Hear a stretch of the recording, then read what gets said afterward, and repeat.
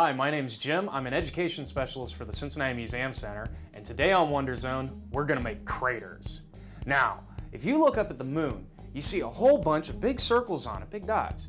Those are caused by asteroids. Oh, what's an asteroid? It's basically a big rock flying through space. And when I say flying, I mean really zooming. These things are going at tens of thousands of miles an hour, and they just float out there. Now, space is huge, it's big, it's called space for a reason, there's lots of it. But occasionally, those rocks still run into something, and that something oftentimes is our moon. And when they hit, bam, it makes a huge, huge explosion, and it leaves a crater as a result. So what we're gonna do today is try and make our own.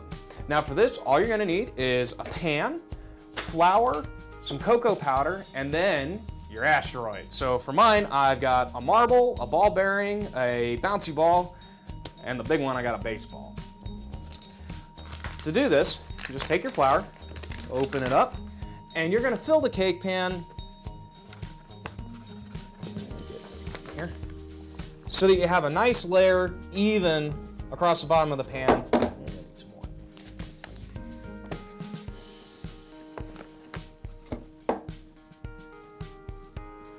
Nice and even. You want it to be maybe a ½ inch deep. You can make it as deep or as much as you want, but you want to at least have a good ½ inch in there. That way there's something to happen.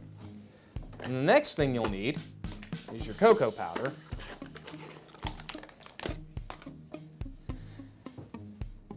And you're going to shake that out and brush it. I'm going to use my ruler here so that it makes a nice even coating across the top of the flour. And this is going to really help you to see the effect of your impact. It might help to use a spoon or a mixing cup to make sure you really got it all even.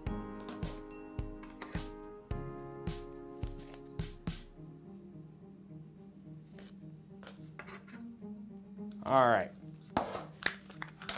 Made a bit of a mess, but that's part of the fun, right? Okay, this is the surface of the moon. Now the moon actually is covered in a thick, fine dust. And you can see it if you look on photos of the astronauts, just how much dust there really is on the moon. So this isn't a bad way to demonstrate that. All right, you guys ready? We're gonna take our asteroids, and for science sake here, we'll just start out at 1 inch. Put that about there. And I'll drop it. A little bit of a boom. Drop it. And take it out, and I can see I've got a pretty good crater there. And now, let's drop it from a little higher. We'll do about here. A lot more impressive with that one. Let's see. We'll try our biggest one and see what happens yet.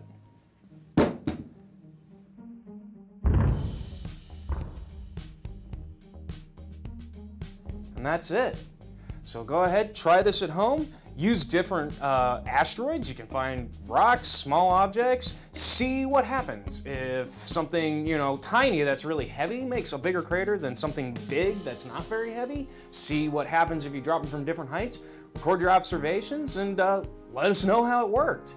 If you enjoyed this, please be sure to come back for more Wonder Zone videos, and come see us on May 25th when we open Mission Aerospace at the Cincinnati Museum Center.